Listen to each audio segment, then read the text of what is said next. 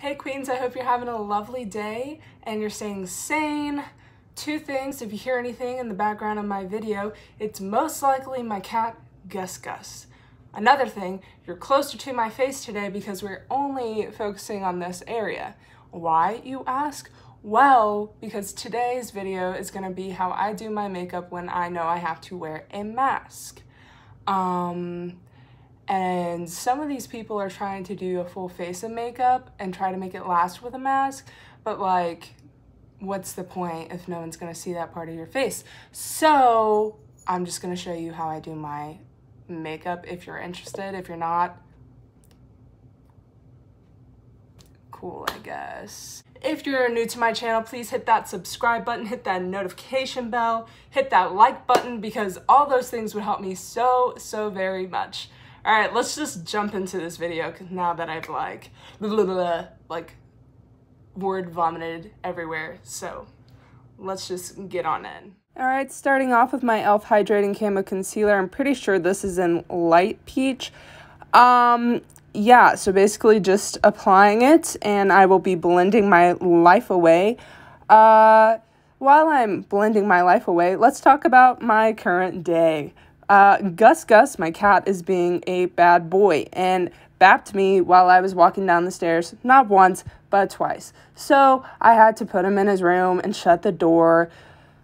I hate it when I have to, like, be the bad mom, but sometimes you just gotta be. Still blending my life away, I see. Just blending. Oh, and then I realized that I meant to use medium peach because, as you can see, I kind of look like a red raccoon here. I'll tell you here in a little bit. I inserted, like, you know, a little bit of information. This is really awkward for me to do voiceovers. I don't know why. I'm always afraid that I'm gonna mess up. Anyways, here's the part I was talking about. I'm realizing that this is gonna look really crazy because I did a chemical exfoliant mask before I did this video, so I look super red, so it's fine. It's fine. It'll look fine when I put on a mask, right? No one will be able to tell. Alright, and we're back with Coty Airspun and Honey Beige. I actually accidentally purchased this product. I typically get the Coty Airspun in translucent, but I didn't know they had other shades, so I accidentally picked up Honey Beige, which isn't a big deal because I actually ended up really liking it. So I think in the future I'm going to end up buying both shades. This is the, it's a random Butter London palette, basically from BoxyCharm. I'm going to go into this deep brown shade and create a winged liner. For this look, I decided to do the Fox Eye Trend. So starting out, you create your winged line. It's pretty basic. Everyone knows how to do it, but we all struggle in our own way to create it. And basically, I just pray and hope that it looks good. I can't give you any tips or tricks because I don't have any. And then for the inner corner, you basically start in the waterline on the top of your inner corner, and then you put the eyeshadow in the bottom waterline, and you kind of take it out farther than the inner corner just to create basically a winged liner in your inner corner. It's basically how it goes. I know you can't really see, and I'm really sorry. Next, I'm going to take the Jonta Blue eyeliner in dark brown.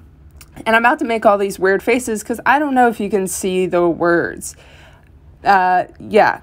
So I hope your guys having I can't talk. I hope you're having a good day and you're not getting booped by your cat because that would suck.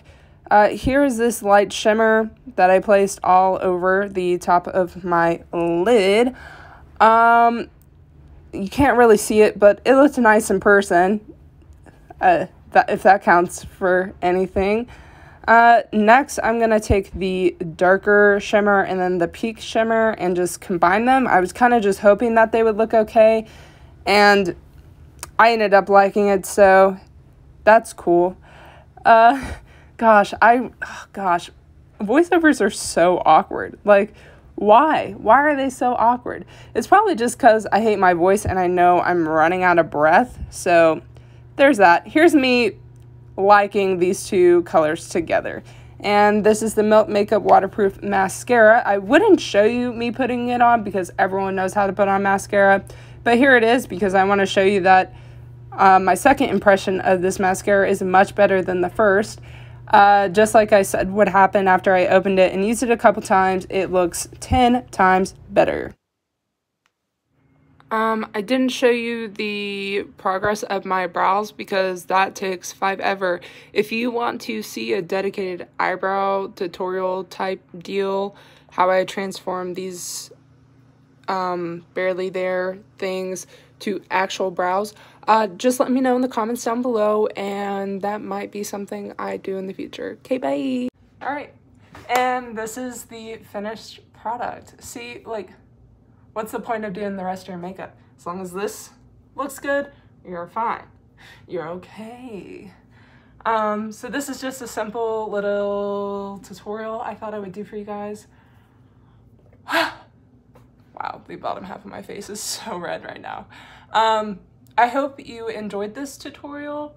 I don't think I've done the fox eye thing on my YouTube, so hopefully you like this. This is kind of the look that I go for typically, but you can always change it up with different colors, different, you know, whatever. You can just do one shade kind of look, whatever your heart desires. Makeup is there to be creative. Don't let one YouTuber tell you, oh, this is the look you have to do with your mask. No, you can literally do whatever look you want. I figured this would just be a simple, pretty one that anyone could wear or do. So that's why I chose it. Do whatever you want, let your creative juices flow. And yeah, just a quick little reminder, if you're new, please hit the subscribe button, hit the notification bell, hit that like button because you didn't make it this far for nothing, so you might as well help a girl out. All right, y'all have a good one now. Bye.